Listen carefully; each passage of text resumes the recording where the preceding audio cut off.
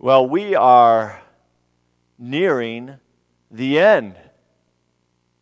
Now, for those of you who are new, just not throwing everyone off, we've been reading as a congregation from the story, and many of us know this. We've been reading right along, a chapter a week. There's 31 chapters in here, and the story is really an abridged version of the Holy Scriptures read in chronological order. It's really quite a nice read.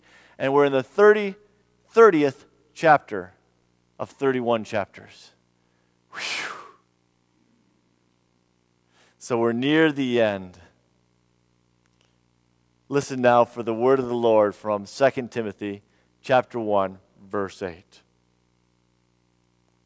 Therefore, do not be ashamed of the testimony about our Lord, nor of me, his prisoner, but share in suffering for the gospel by the power of God, who saved us and called us to a holy calling, not because of our works, but because of his own purpose and grace, which he gave us in Christ Jesus before the ages began, and which now has been manifested through the appearing of our Savior Christ Jesus, who abolished death and brought life and immortality to light through the gospel, for which I was appointed a preacher and an apostle and teacher, which is why I suffer as I do. But I am not ashamed, for I know whom I have believed, and I am convinced that he is able to guard until that day what has been entrusted to me. Follow the pattern of the sound words that you have heard from me in the faith and love that are in Christ Jesus. By the Holy Spirit who dwells within us, guard the good deposit entrusted to you. This is the word of the Lord. Thanks be to God. Indeed, it is the word of the Lord, and as I look over this passage, we could do multiple Sundays breaking it apart, but we're going to focus on a few items. But in order to do so, it's important to keep in mind context. That is, what was the reality in which it's written, what it was the reality in which it was heard, and even today, what's the reality in which we hear it. To hear something exciting and positive when you're down and discouraged might be helpful, but it also might come at the wrong time. Whereas to hear something that's discouraging when you're all excited and joyful also doesn't seem to fit. We need to know why it was written, to whom it was written, as well as how it relates to our own life. You see, here we're reading this word over this 4th of July weekend. My family, we went on Friday, we went to the air show over in Battle Creek. Anybody been to that thus far this year? It's loud, okay? But I went, and I was certainly just enjoyed thoroughly. I went to see the F-22 Raptor. I'm not speaking Greek at this moment. It's one of our newest fighter planes, and I was not disappointed. That thing was amazing, powerful, and they seemed to, every chance they had to, as it turned away from us, to turn on the thrusters so we could hear the Did that come over the microphone okay? An amazing sight, the power of that plane. And then what really moved everyone there, what made everyone stand up in the crowd out of their chairs, was when the F-22 Raptor circled slowly with a P-51 Mustang from World War II. The imagery was impressive. An imagery of overcoming tremendous difficulties, an imagery of power and strength, and an imagery of what's been handed down. You know, I couldn't help but think about the dichotomy that was presented at the same time. When I think about Independence Day and what we're celebrating, you see, when George Washington was leading those who would follow, when he was commissioned by that Continental Congress, when all that was taking place, life was not easy. Those of us who've leafed through the pages of history know the incredible struggle and strain that General Washington was under. He was writing countless letters back to Congress. I mean, he was trying to fight a war with the most powerful empire known on the globe. And he was trying to do so without money, without resources, with men who were untrained, often dealing with a militia that when they would stand there ready to fight for their own homeland, would turn and run the moment the British actually showed up. And dealing with conscripts, those who had signed on to be in the Continental Army for a set period of time. I was sharing with my children how we can be proud that Captain Bailey, one of our ancestors, served right under General Washington. And one of the reasons we know that is because we have his letter to General Washington asking to be relieved of duty so he could go back and attend to his farm. The difficulties, the strain in which this country was born are enormous. It was not all glory. It was dark. It was dismal. It was valley forge and frozen feet. It was countless losses. The crossing of the Delaware was a tremendously brave and risky operation. Going over to Trenton, an enormous challenge. We're born as a country through a very dark and dismal, oppressive time. Why do I go through all that background? To set some of the context of what Paul was facing when he wrote this letter to Timothy, this second letter of Timothy. You see, though we are near the end of the story, it really parallels where they were in the early church. It was a very dark time. They had had success. They had traveled around. Paul himself had planted many a church, but now, following what we usually understand as his fourth missionary journey, Paul is once again in jail. But this time it's not jail as he's had it before. It's not house arrest like he had previously in Rome. This time he's under arrest and he is truly in jail. Shackled. Matter of fact, what we're told, what Paul himself tells us, is that most of his fellow followers have fallen away. They've run from the situation. Only Onesiphorus he praises. Onesiphorus came to Rome trying to find Paul, and he had to search for him before he finally found him to bring him comfort. So buried within the prison system.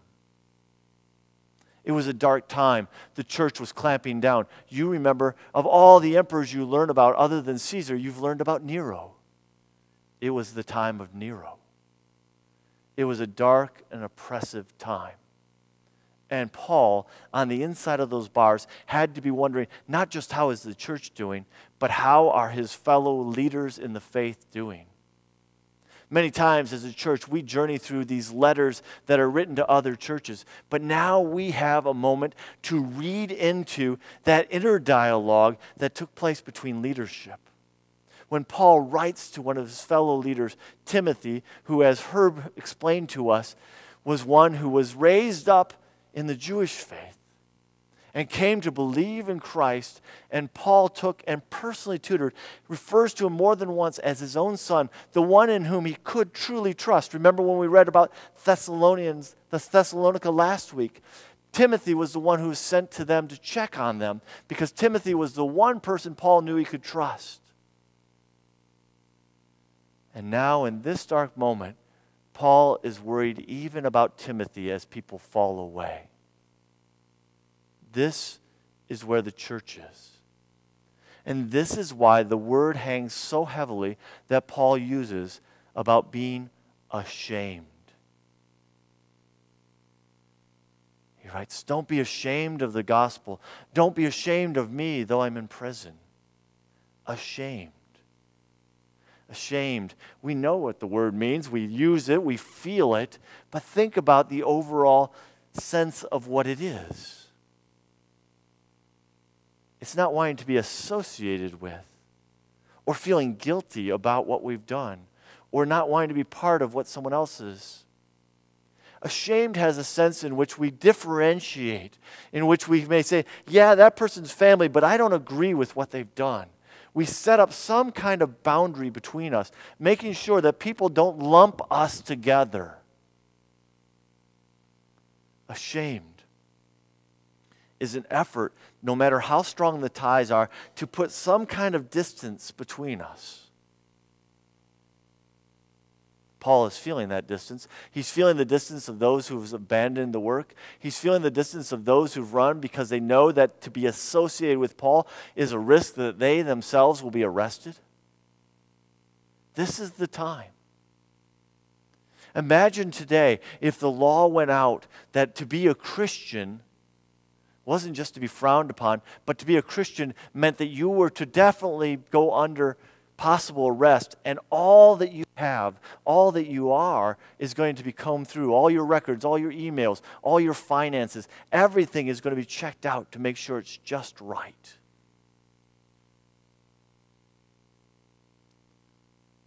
Paul is worried about Timothy. Paul also recognizes the circumstances he's in, where other times he was optimistic that he would be freed, when he was optimistic that he'd be able to go on and spread the gospel. Paul recognizes that his time is now coming. And so he's doing what any of us might do. He's sorting through all of his life. He's sorting through everything that is of value to him, and he's trying to determine what to hand on. You know, I see this happen over and over again in our families. When someone is older and starts paring down, they start determining what parts, what items in the family will go to whom, right? You've been part of that as well. Imagine, though, for yourself, what it would be like to not only stuff, but to think about, okay, what do I really want my family to know? What do I want to deposit within my family that they carry on? What have I been given that I want to be passed on? This hits us as Second Reformed right between the eyes. What if you were given a chance to write a letter right now to your family? What would you want them to know? Most importantly, over everything else. What would you share? What would come from the deepest part of your heart? That's where Paul is. That's where 2 Timothy comes from.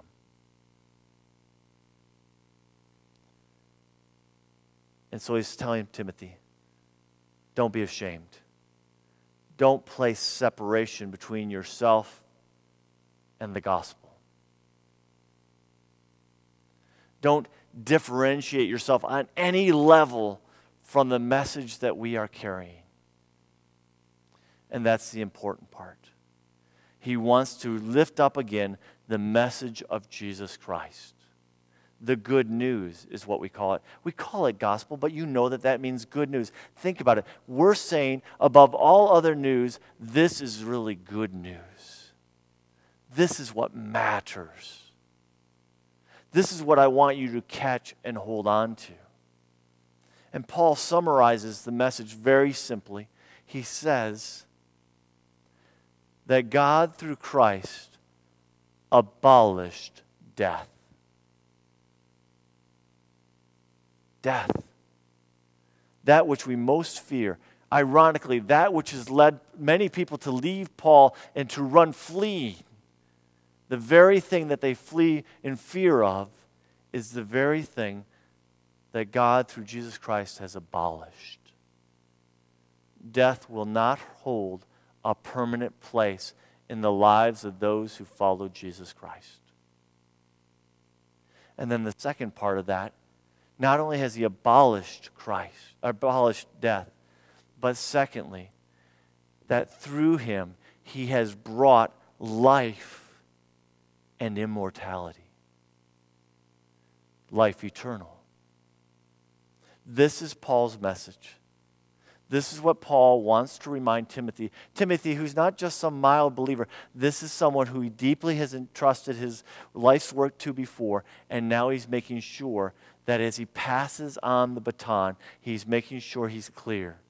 Look at, death is done and life has come. That is the message, and it's all through Jesus Christ, and everyone needs to know it. Don't be ashamed of that. I'm not ashamed of that, even though I'm in prison, even though everyone would run from me, even though everything about me suggests that you don't want to go down that path. Don't be ashamed. Don't put any separation in there. And then he gives them 2 points of direction.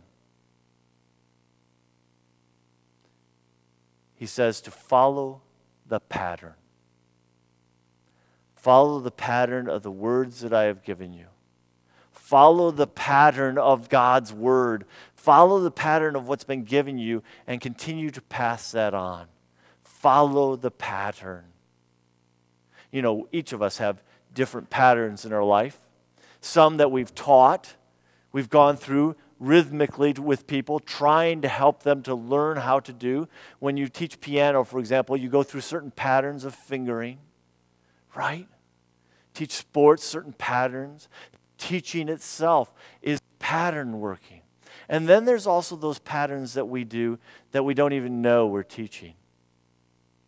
Do you realize my parents gave me some patterns? I try to shake some of them, but I can't. They're deeply in there. Every now and then you will catch me saying, at nighttime when you contact me on the phone, you'll catch me say, "Good morning." My mom does that. My mom, no matter what time of day it is, says, "Good morning." We used to tease her about it, and she couldn't stop doing it. She says, "Good morning." Now, no doubt that was passed on to her. Now, my mom is a night owl. She'll stay up late into the night, and then in the morning, she's really not quite with it for a while. But still, she answers the phone and says, "Good morning." And I think that's because somewhere deep within her is this belief that every moment's a new moment. No matter what anxiety might grab her or us or any of us, she's still looking for that new moment, that new chance. Paul is saying to Timothy, follow the pattern. Follow the pattern of what's been given to you. Follow the pattern of the words that I have spoken to you. Follow the pattern of God's word. We can't follow the pattern unless we're in God's word. We can't follow the pattern unless we put ourselves in a place to repetitively hear the pattern. It doesn't just fall out of nowhere. The patterns take time. We need to be taught them. And we need to put ourselves in a position, such as now, to hear the pattern. Remember, Paul summarizes it. Death has been abolished. And through him, life has been brought in. Life eternal. Life immortal. Follow the pattern. What's the other thing he says? Did you catch it? By the Holy Spirit who dwells within us, guard the good deposit entrusted to you. Deposit. That which has been poured into you. That which you've been asked to carry, to hold on to. You know, I've been up here many a time doing a marriage ceremony, right? And here I am, and I get to that point with the groom, and I say, "And what do you give as a sign of this promise?" And he says, "A ring." And I look to him for the ring, of course, and he turns to the best man, and what happens?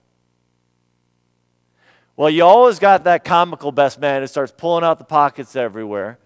But usually, they have the ring. They're the best man. They have been entrusted with the ring. They've got one job. One job only. And that job is ring. And yet it has happened that there is a best man who stands up here, and it's not a joke. Where's the ring? I forgot it on the nightstand. And we all laugh. The Apostle Paul is saying to Timothy, look, this has been handed on to you. It is God ordained. You have been called out. When the difficulty was that you couldn't even go to synagogue to be trained as a religious rabbi because of your Greek heritage, your grandmother and your mother took it into their own hands. Thank God for the women of the church. It has been deposited in you.